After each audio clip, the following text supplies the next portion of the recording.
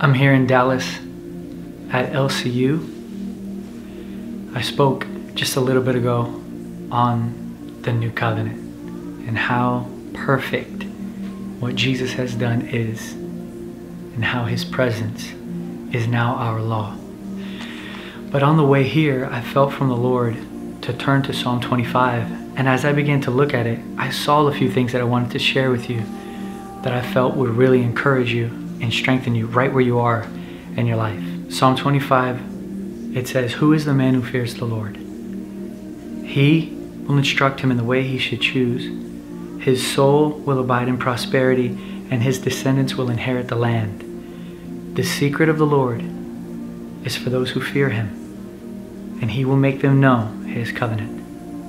My eyes are continually toward the Lord. He will pluck my feet from the net." This brilliant technique of rhetorical questions is common in the psalmist.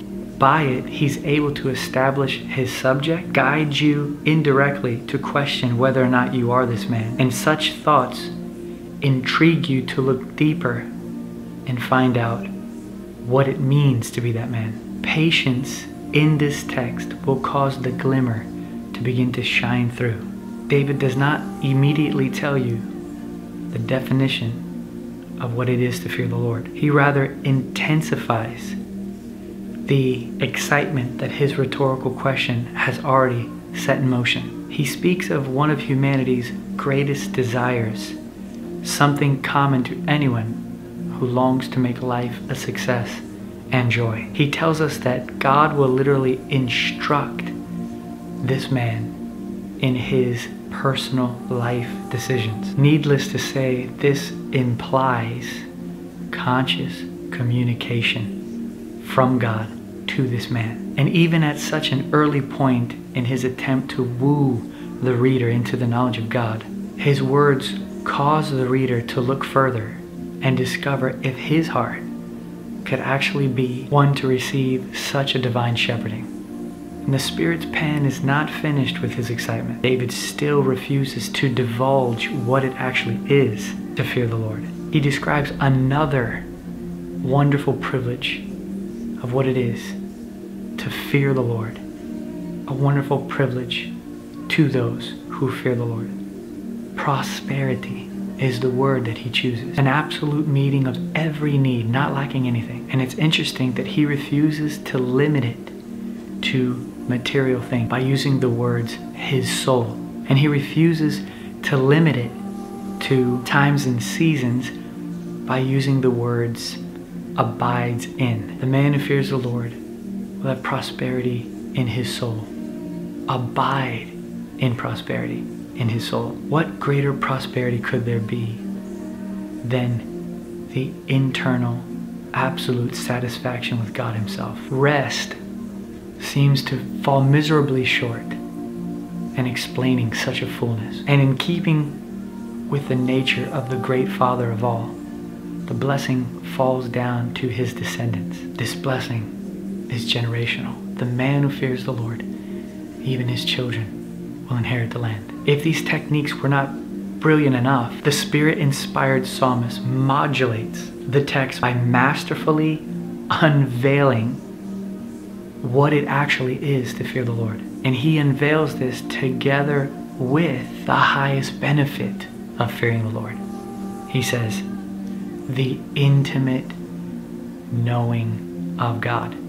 Such a direct experience is said to be for those who fear the Lord. How great is the sweetness you have stored up for those who fear you. God himself has reserved himself for those who choose to cherish him above all. Intimate with God, the knowing of God. Such stirring words seem unimaginable. It secures both personal communication with God and individual experience of God. The word intimate can only be pointing to loving solitude with God alone. That is the beauty of the fear of the Lord. no others. Him, one, only. We could set our Bibles down and settle in the dreamy wonder of what it is to actually live in fellowship with God. Fellowship with God performs a work in the soul that nothing else can. It's a revelation, if you will. A revelation far beyond the explanations of the wise. A revelation that is deeper than the depths plunged by generations of expositors. It is God Himself and His covenant. We must believe. We cannot see it unless He shows it. We are wide-eyed, blind without Him. We could memorize every crevice and corner of the new covenant, but to actually see it, our hearts need divine illumination. If the writer ceased his script at this point, it would be wondrous beyond all thoughts of men. It would be the uncreated light shining into the soul. But He chooses not to abandon us here, but to lift us up into the kind of life that bears such radiance ourselves. He merges the value of intimate, loving contact with God and revelation of the wonderful covenant with practical daily life. He says, "My eyes are continually toward the Lord." This is an attentiveness to the person of God, a fixation, a transfixed heart. It is a transfixed seeing set in motion by a transcendent sight. It is a transfixed staring set in motion by a transcendent seeing. A radiance that gives true sight to the eyes. A living by looking and a looking in the midst of living. What kind of looking, you might ask? David says, He will pluck my feet out of the pit. It is a dependent looking. You will do it, O Lord.